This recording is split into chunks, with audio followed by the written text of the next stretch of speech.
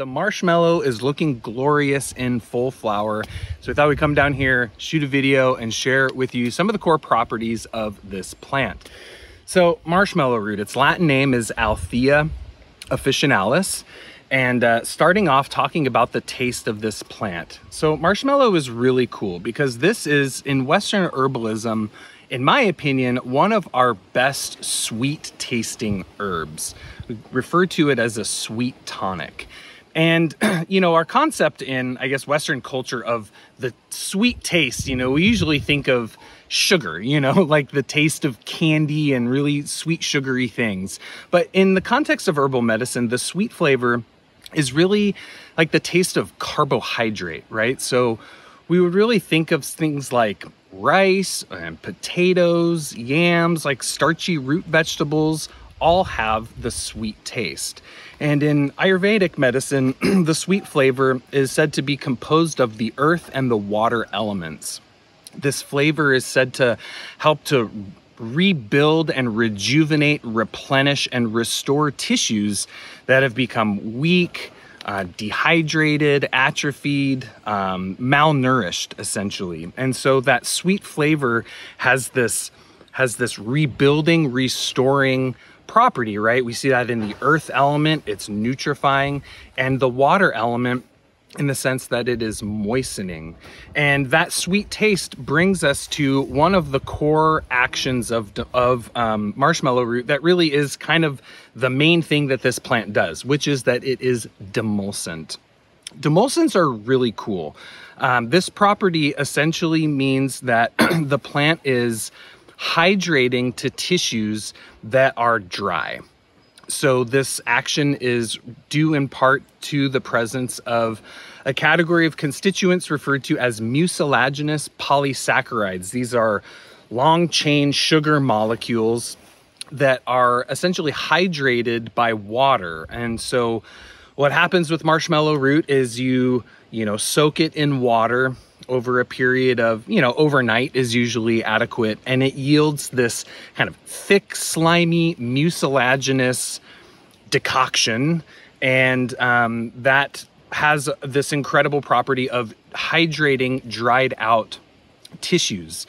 The demulcent property is really, really incredible. It is essentially cooling excess heat, irritation, aggravation in the tissues. Whenever a tissue in the body is overly dry, it tends to become much more prone to heat. We see that in nature, right? I mean, anytime something dries out, it burns and combusts more easily. Well, the same is true within our body. When our body experiences too much dryness, it becomes much more prone to heat. So one of the cool things about demulcents, and marshmallow specifically, is that demulcent property is going to soothe and cool that excess heat and irritation, while at the same time hydrating and moistening the tissue and the dryness that's behind that heat. And so from the Chinese perspective, we would refer to that pattern as yin deficiency. It's not necessarily true heat, it is heat because of an excess of dryness. And this is a really important property to understand about marshmallow. It really is the core thing that this plant does. So demulcent is its core action. A secondary action that we see typically associated with demulcents is emollient. Whereas a demulcent hydrates dryness, an emollient softens hardness. So anytime a tissue becomes dry, it tends to contract and harden. And the emollient property tends to soften that hardness.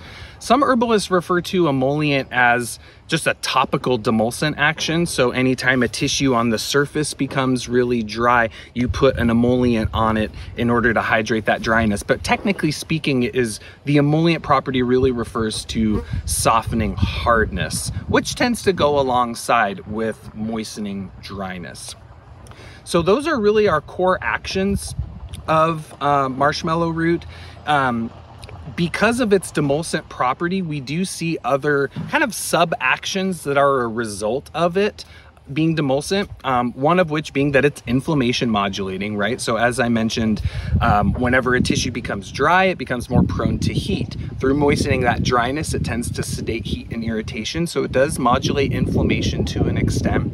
And then the other really cool thing about polysaccharides is that when mucilaginous polysaccharides enter the gut, the immune system responds to them as if they were an antigen, right? An antigen is any substance that stimulates the immune system, right? It's something that the immune system sees as foreign and wants to fight off. And so marshmallow root and other plants and mushrooms that have polysaccharides tend to have an immunomodulating and sometimes a slightly immune stimulating property due to the way the immune system responds to polysaccharides within the gut. So we do see that marshmallow root does have this action on the immune system as well.